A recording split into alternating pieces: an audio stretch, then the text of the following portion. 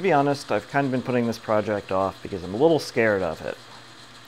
Let me explain how I got into this one.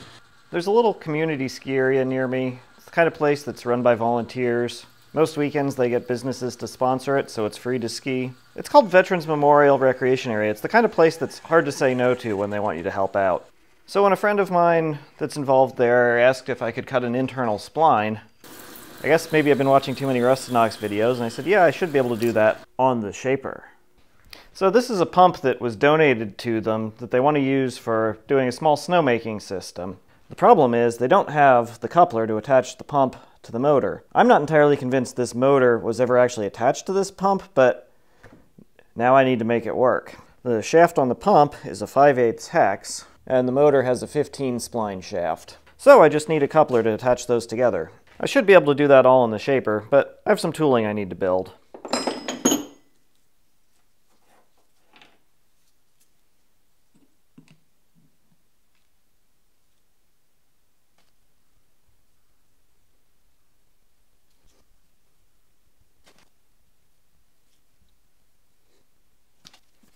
This is a random scrap, and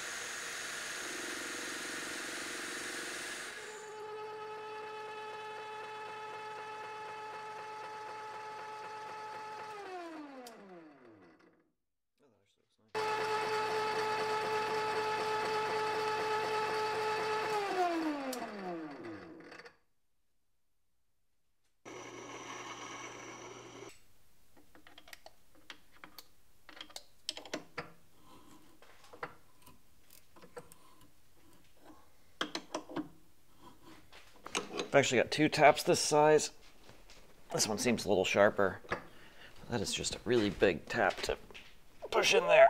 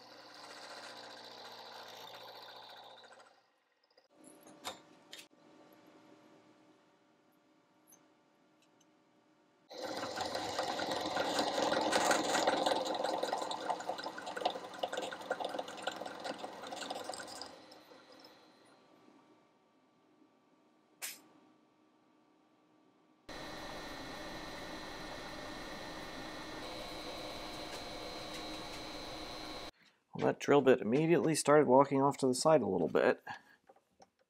Let's see if we can salvage this.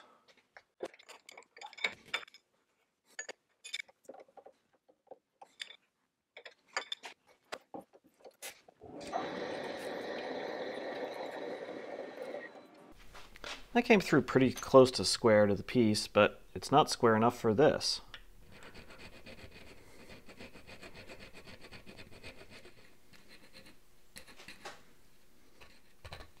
You know what?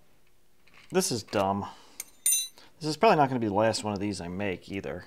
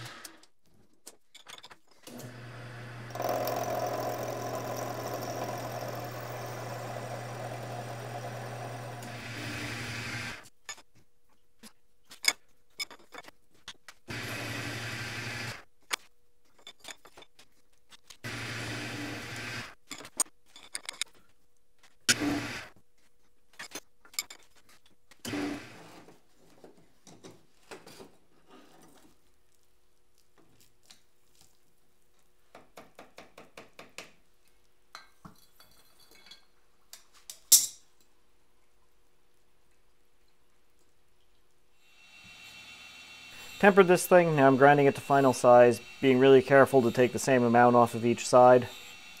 In retrospect, I probably should have just made it to final size before I hardened it.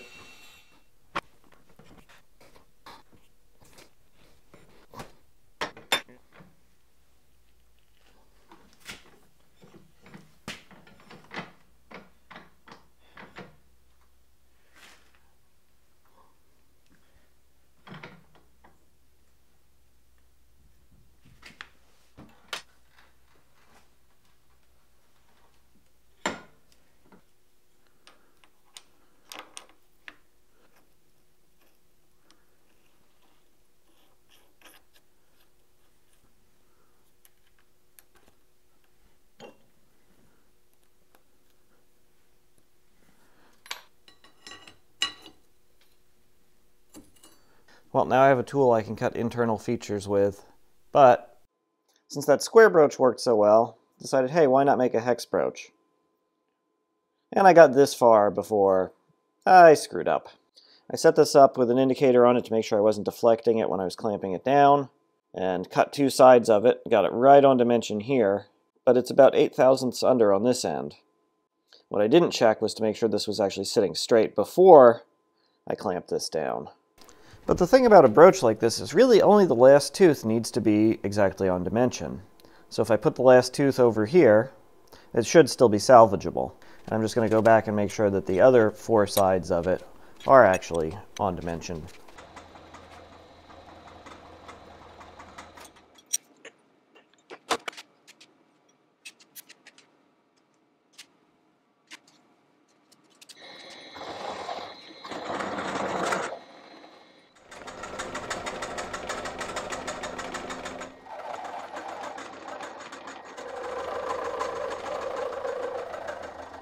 Well, that went pretty terribly.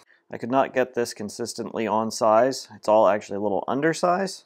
When I did the other half of it, I left it oversized so that I can go back and grind this parallel and to size. Because right now, nothing is parallel, nothing is to size. But I'm going to keep seeing this through till its inevitable failure, because I think it will still work. The way to think about this is everything up to the last tooth is essentially roughing, and that last tooth is going to set the final shape. And I actually need to make this in two pieces anyway, so that it will fit in my arbor press. So what I'm going to do now is go and actually grind this part so it's at least parallel for now, and still leave it a little oversized. Got this section fairly well trued up, it's still oversized. Again, I'm going to grind afterwards, because in retrospect, I do like doing it that way. Did the math here, I'm going between 2 and 3/1000ths on each tooth. Tooth spacing works out 60/1000ths between teeth. I don't have a DRO, but I do have this kind of comically large and yet awesome 4-inch travel indicator. I'll have to move it a couple times. Tooth spacing doesn't have to be real precise, but this will help me keep track of it a little easier.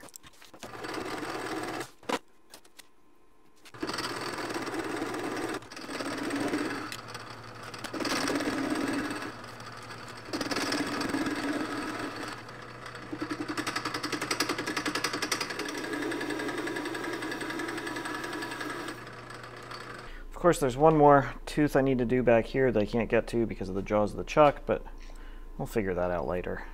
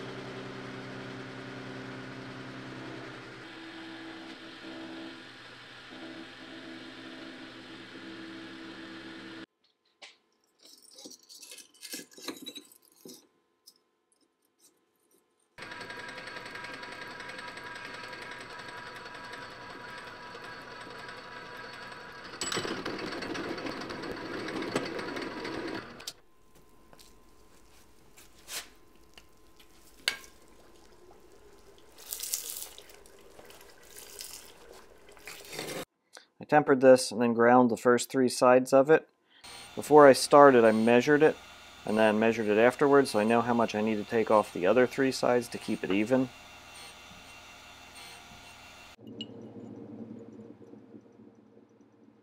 Got about 6 thousandths to go. So somewhere in this process, I probably took more off of one side than the other, so it's probably not a perfectly regular hex. So what I'm looking at is kind of where parts that are turned is breaking on there to decide if I need to take more off of one side or another to even it out. If everything is even, that circle is perfectly circumscribed around that hex.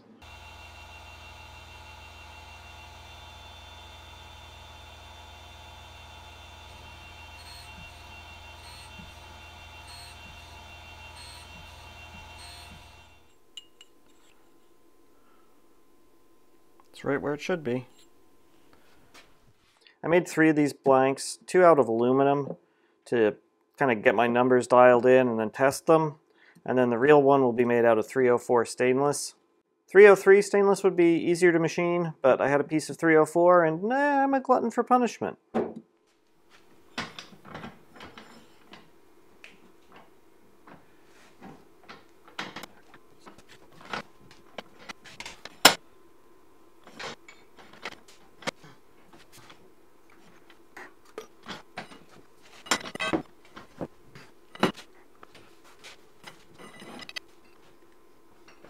One of the mistakes I made on this is these flutes really get packed out. I should have made those deeper so there was room for the chips, especially going through something that long. So I kind of need to back it out occasionally and clear that out. I don't want to drag these back in.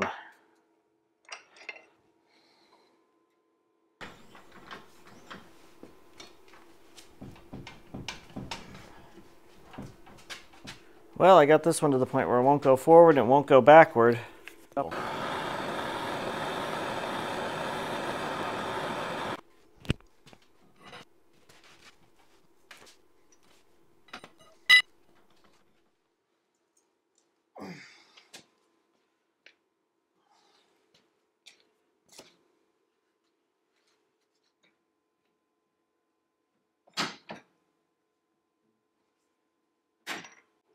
I guess all that's left to do now is try the real one.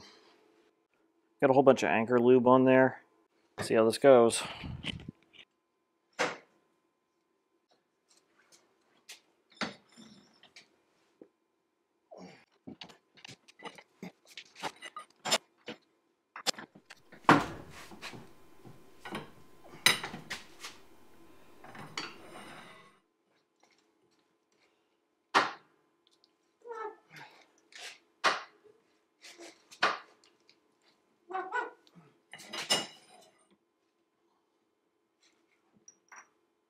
Well, that was a struggle, but the result's what really matters, and those came out pretty good. Because this piece was a little undersized, when I hit the first tooth on this one, it was really hard to push that through. Once I got that broken through, it went pretty well. Asking a lot of that little arbor press, probably a little too much, but got it done.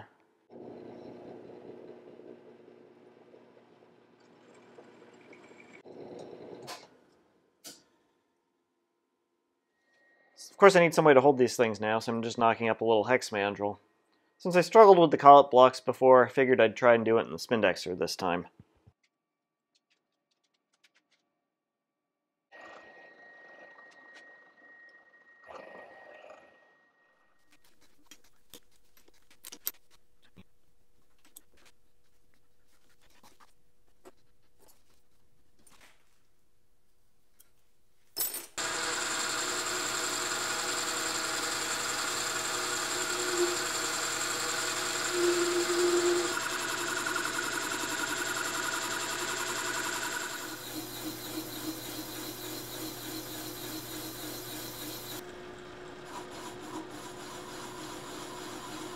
So this is where this gets a little wonky. This shaft measures at 986, so that's either 63/64 or 25 millimeters. It's pretty much right on either. With 15 splines, it doesn't work out to be a standard pitch or module in either metric or SAE, so I don't know what that spline is actually supposed to be. to complicate things even more, you basically have three different ways that splines will fit together. You'll either have them bearing on the outside diameter, the inside diameter, which is not very common, or kind of on the sides. And so kind of looking at the wear on this and where there's rust, it looks like this is probably a side fit. It's kind of fitting right along there on each one. Honestly, for the way I'm doing this, I don't really need to know what the standard of this is because I'm just making a piece that fits this. So just looking through the formulas in here, if I look at internal splines, my minor diameter for a sliding fit, you want it 1.5 thousandths over with a tolerance of about 2 thousandths. So we'll just leave a little extra space. Of course, being 15 splines, when you measure between two, you're not measuring straight across, so I'm gonna have to figure out some math here. I'm sure there's a good way to do this mathematically, but I just drew up in CAD a 15-sided polygon, scaled it for the measurements I took, checked some of the other points that I also measured, came up with 810 and change. With our clearance, let's go 812.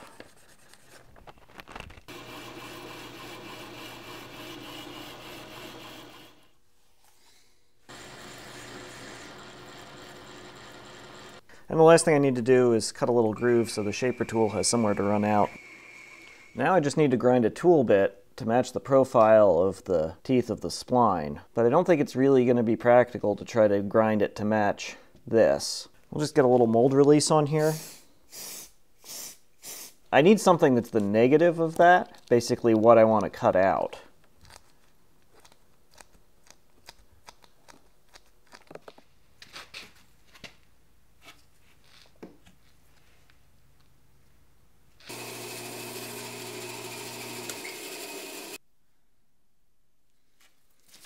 Involute splines come in 30 degree, 37.5, and 45 degrees. And I'm trying to just kind of eyeball what this is, because if I can just grind a trapezoidal tool to that angle, it's a pretty good starting point to get it dialed in. It looks like it's 37.5.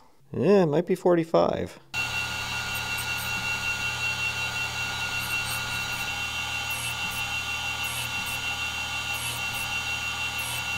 So, what I just said there was actually completely wrong, because it's actually the pressure angle, not the included angle, that's 45 degrees. I spent a long time trying to work out the geometry of what this spline should be with some online spline generators.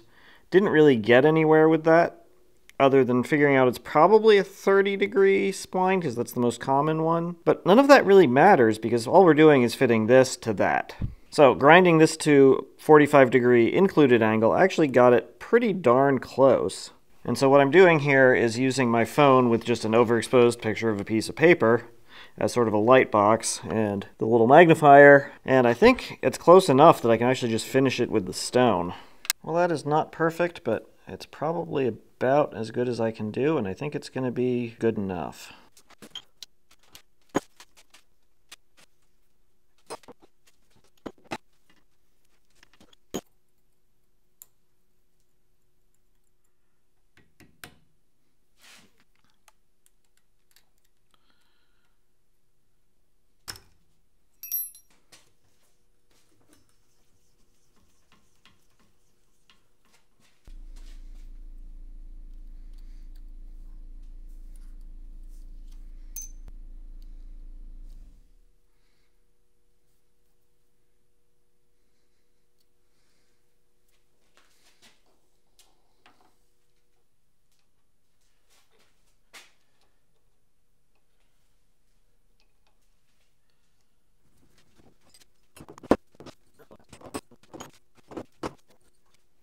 So I shortened up the stroke on the shaper, moved the ram all the way back, and now at the end of the stroke, it's ending right there, which is not going to work. So I'm going to try to shift the spindex.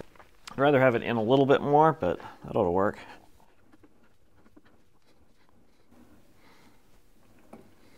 Give me a little bit of room to cheat this in or cheat the tool forward. So now I've got the spindexer centered up, at least on the side to side, on the tool.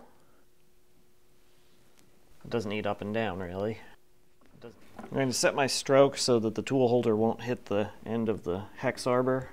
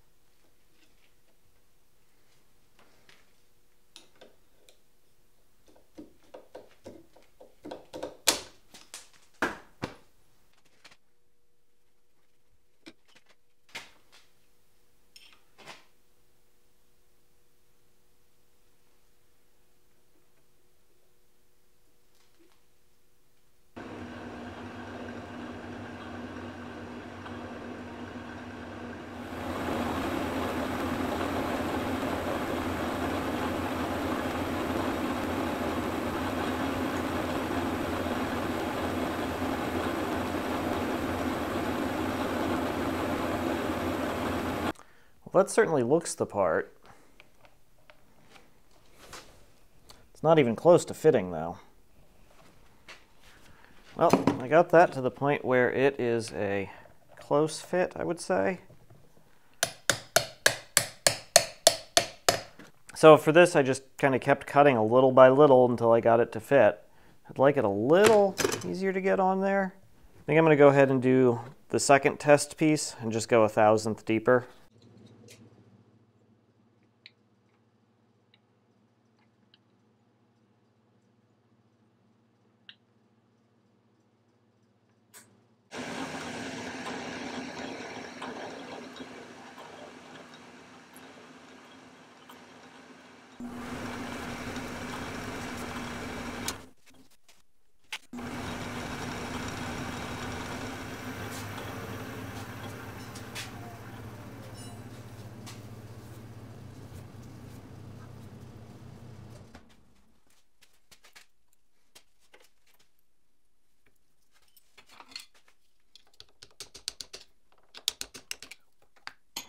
So, ended up with a little problem here because this first tooth is a lot deeper than the last tooth. They just kind of get progressively shallower as they go. And this tool is sticking out the top a lot farther than it was when I started. So that just shifted up as I was going. So while I had the number on the dial carefully dialed in, it doesn't really mean anything now.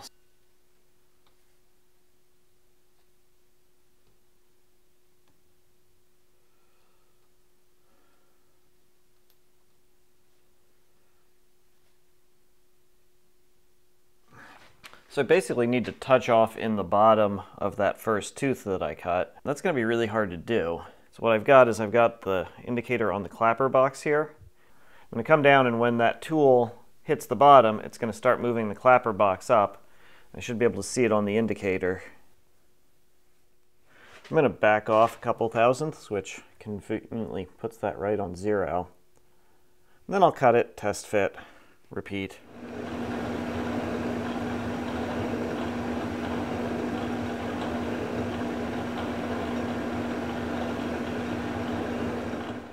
Test fit number 3. Close. Test fit number 4. Number 5.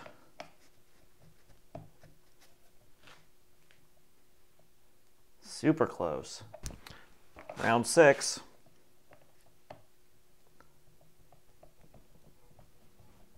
Seven. I think that would tap on there. 2/1000ths at a time, round 8.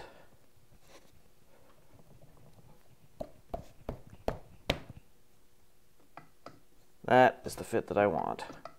I think that's enough practice rounds. It's game time.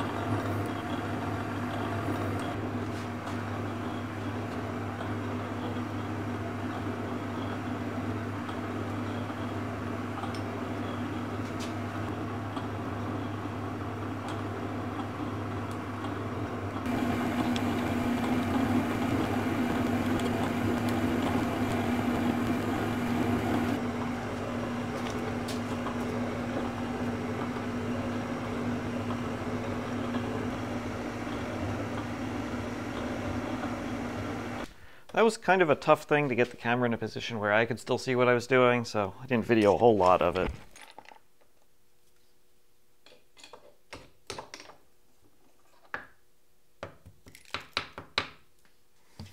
I did 2 more passes of 1/1000ths each.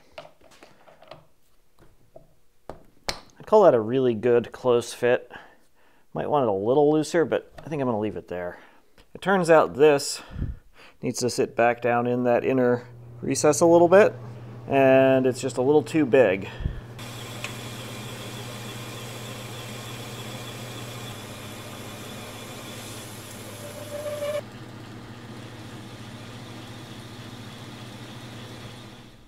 I do need to swap that out for a stainless set screw.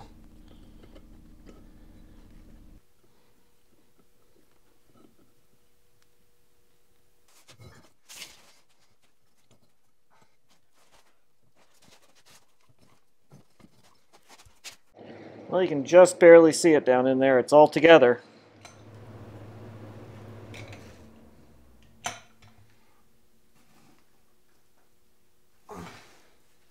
There also needs to be a shaft collar on the other end here, so just knocked one of those up. Same procedures as before. And now you can watch the back of my hands as I put this in there.